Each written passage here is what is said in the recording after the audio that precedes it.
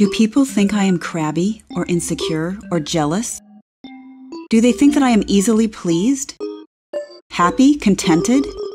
One way to tell would be to ask them. Another would be to watch how they interact with me. Christians spend a lot of time interacting with God, or at least attempting to. We may not be able to tell what is happening on God's side of the conversation, but we know a good deal about the human half. How humans attempt to approach, influence, or simply relate to God tells us about how they perceive Him. The writers of the Bible provide pages and pages of advice on how to relate to God. Consequently, we have information about how they perceived Him too. According to cognitive scientist Pascal Boyer, most supernatural beings, regardless of their physical form, have human psyches, including emotions. The God of the Bible is no exception. I have said that biblical ideas about God's anger may come from how powerful people behave towards those of lower status. Sermons and sacred texts that wax eloquent about God's anger are one of many clues that most of the Bible writers related to God as a high-status human. Most Christians since do too. Another bit of evidence can be seen in biblical notions of what gives God pleasure. The counterpoint to God's easily triggered anger is that certain ways of relating to God please Him and so court His favor. Making burnt offerings, for example. Quote, "He is to wash the inner parts and the legs with water, and the priest is to burn all of it on the altar. It is a burnt offering, an offering made by fire, an aroma pleasing to the Lord." Besides gifts and offerings, burnt or otherwise, what kinds of attitudes and related behaviors please high-status people? My daughters recently negotiated the middle school world of queen bees and wannabes. Queen bees want to be the center of attention. They like being admired and imitated. After all, imitation is the highest form of flattery. They like exclusivity and often will reject girls who spend time with outsiders to their clique. They like calling the shots. They like bequeathing special favors and getting almost pathetic gratitude from the lowly in return. If we think about this list, it is painfully similar to what the God of Christians desires from His followers. Attention. On Thee will I meditate night and day.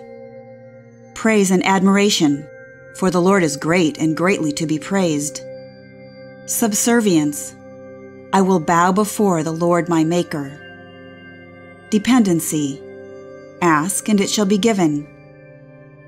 Uncritical compliance. Receive the kingdom of God like a little child. Exclusivity. Thou shalt have no other gods before me, for I am a jealous God. Gratitude for this unspeakable gift. These components are central to how Christians relate to God. In searching to demonstrate this point, I went to my browser and typed in prayers for children.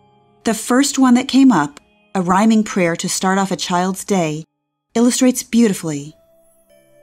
There is bowing, a gesture of subservience, gratitude, praise, compliance, and dependency. It opens like this: Lord, in the morning I start each day by taking a moment to bow and pray. I start with thanks and then give praise for all your kind and loving ways. And it ends like this: Hold my family in your hands as we follow your commands, and I will keep you close in sight until I crawl in bed at night. I would offer other examples, but the point I am making seems almost trivially true. What may not be so obvious is the hidden assumptions underneath this anthropomorphism. These submission displays are valued by powerful humans because our species developed under conditions of insufficiency. Inadequate food supplies, not enough high-quality mates for every man to have as many as he wants, limited fertile land, and so on. Dominance hierarchies appear in virtually all social animals that need to compete for resources, and submissive displays on the part of underlings allow this hierarchy to be established and maintained without physical violence. For example, weaker chickens duck and move away from food or off the most comfortable perch if their superiors in the pecking order arrive. In chimpanzees, a subordinate may crouch, hold out a hand, or squeak. Humans show submission through both words and behaviors, and these signals are so pervasive that actors are trained to incorporate hierarchy signals into every conversation.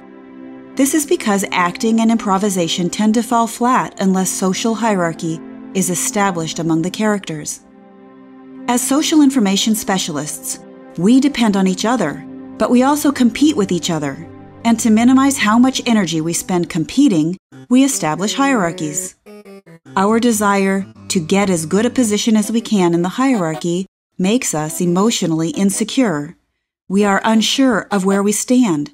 Signals that other people will submit to us are reassuring.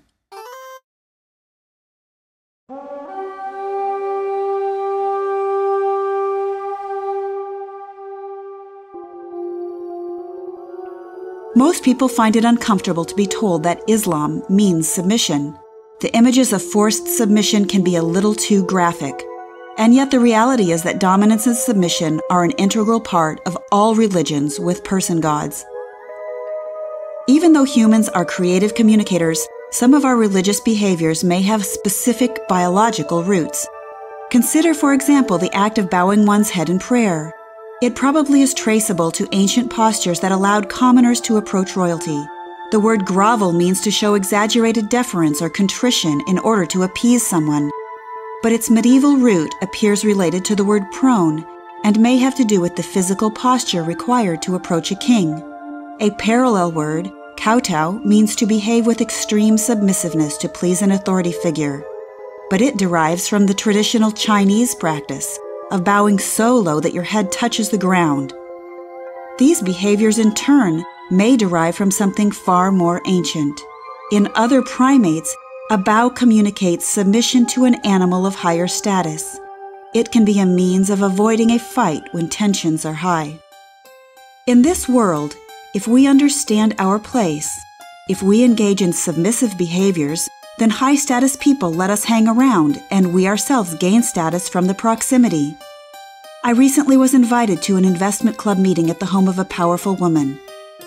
I couldn't help noticing the actions of the guests, who are mostly less wealthy and less social. They expressed gratitude for the exclusive invitation.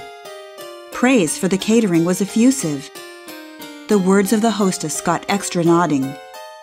We all felt lucky to be a part of her circle. Christians gain status, at least in each other's eyes and in their own minds, because of proximity to God. I am not suggesting that Christians are particularly arrogant, because I don't believe this is true. I think simply that all of us are wired to orient ourselves according to social, hierarchical assumptions.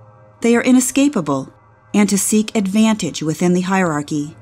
I think also that these hierarchical relationships are mediated by emotions, and that we instinctively expect them in any being with a humanoid psyche. Since the Christian Bible describes a person God who relates to humans, it is inevitable that believers respond in this pattern. If the world were different, Christianity might center on release from desire or on ethical study or acts of compassion, as in some forms of Buddhism. It might focus on ahimsa or nonviolence, like Jainism. But that would take a different Bible. Like the God of Islam, the God of the Bible is interested primarily in worship. That is what the sacred texts tell us, and believers respond.